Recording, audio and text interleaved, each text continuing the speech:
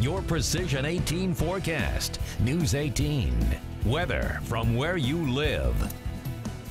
Well, take a look at this photograph. Notice how green it is. Nice forest canopy. This was taken at Celery Bog.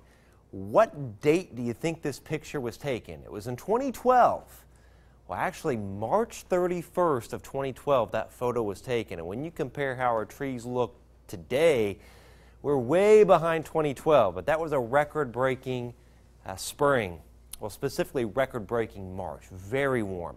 And the high on March 31st of 2012 was only 57. That's about average. But this was only one of 3 days during the month that we failed to reach 60 degrees. We had 8 days in the 80s and 5 consecutive nights in West Lafayette in the 60s. And at that time, of course, you could see all the trees leafing out, but also we had the flowering dogwoods, a good month ahead of schedule in full blossom. Tonight it's mild. We've got a cold front coming through. Now, this looks like it's just raining everywhere, but the air is incredibly dry. Most of this is not even reaching the ground. I've kind of filtered that out on Precision. Just a few sprinkles, perhaps a couple little showers, and that'll be the case tonight. Little isolated showers, little sprinkles, not out of the question. Turns a little cooler tomorrow, but a lot of wind and very low humidity. Dew points in the 20s tomorrow, so a little elevated brush fire danger, but still a nice day. 3 waves of rainfall mid and late week. May even have some severe weather Friday. A few of you may touch 70, 72 degrees on Friday, but a total of 1 to 2 inches of rainfall likely. Tonight, with the front coming through, colder in the northwest, where we'll drop into the upper 30s to mid 40s.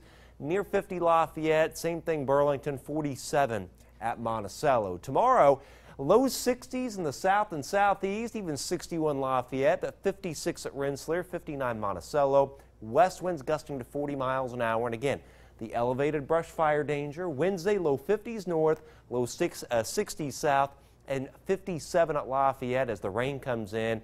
And rain on Thursday. Warm front works a little farther northward. 62 Lafayette, but still low 50s in the north, but 64 degrees at Crawfordsville. Tonight, a couple sprinkles, a couple isolated showers will give way to a clearing sky. As a matter of fact, tomorrow will be mostly sunny with the strong winds. Notice that's 10 o'clock in the morning, and this is through the afternoon. A good deal of sun, but some clouds start to come in during the evening. Tomorrow night we go overcast, and by early Wednesday, some rain starts to come up from the south, at least a little bit, but I think the majority of the rainfall will come in Wednesday afternoon. Could even be a couple of thunderstorms mixed in this. And this will be the first main wave of rain. Remember, we've got 3. So one wave works along and north of the warm front on Wednesday. Rain, few thunderstorms, severe weather threat southwest of here. Warm front works a little farther northward on Thursday. We'll have another wave of rain and a few thunderstorms.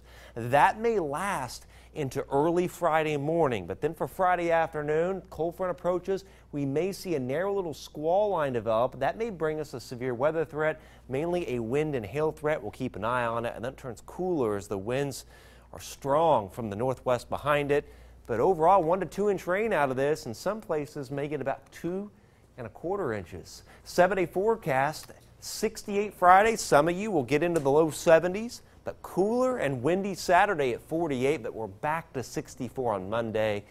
Now that we're in April, we're kind of bouncing back quickly, but it's pretty amazing seeing that picture taken on March 31st with all the greenery, and we are way behind that right now. What a difference I guess 2 years makes. 2 years makes, that's right. Well, 3 days worth of rain, I tell you what, the Pacers